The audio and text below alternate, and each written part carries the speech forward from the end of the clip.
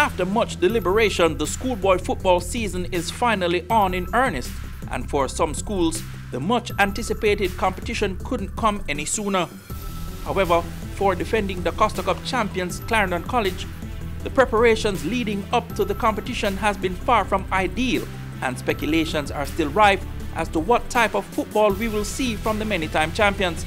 With just a handful of players returning to the fold, Clarendon College, like most schools, has been affected by the pandemic. However, manager Richard Parma, as well as attacking player Rushai Parchment, are optimistic about the team's chances in this truncated season. Football-wise, it's rough. Because, I mean, for ensure the youth play football. I mean, you know, the kids, you get more out of them the more football they play. And no football couldn't play.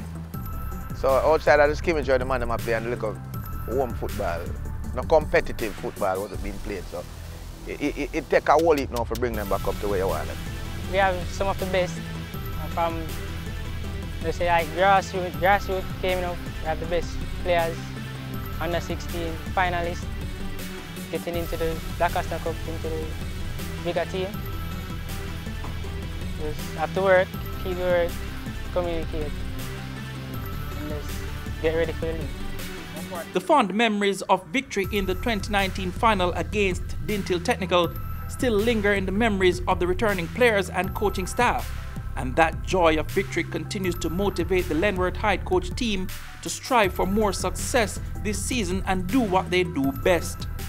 Just to go and play the quality football Clarendon College plays. I mean, whatever we get from it, we are satisfied. But we are going out here to play the brand. Not because of a trophy, we are going to divert from the brand. The brand football is more important to us than the trophy. So we are not eyeing a trophy right now. We are building. It's a young team, so wherever they go, we will support them.